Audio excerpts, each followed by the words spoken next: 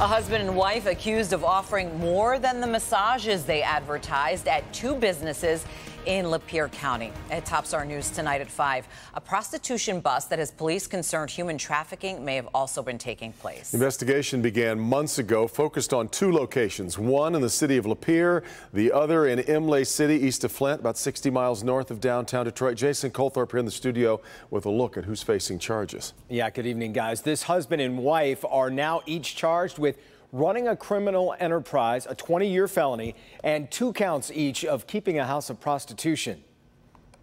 The investigation began in April, almost by accident, with a possible exterior ordinance violation at the business on North Cedar Street in Imlay City, owned by Anthony Jewett and his wife, Ching Zhu. Police quickly discovered signs of something more than massages being offered. That led to officers going in undercover, and police say they found evidence.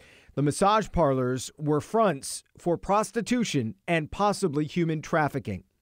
On August 3rd, police served 3 search warrants at different places in Lapeer County and detained 4 Chinese women on work visas as potential victims.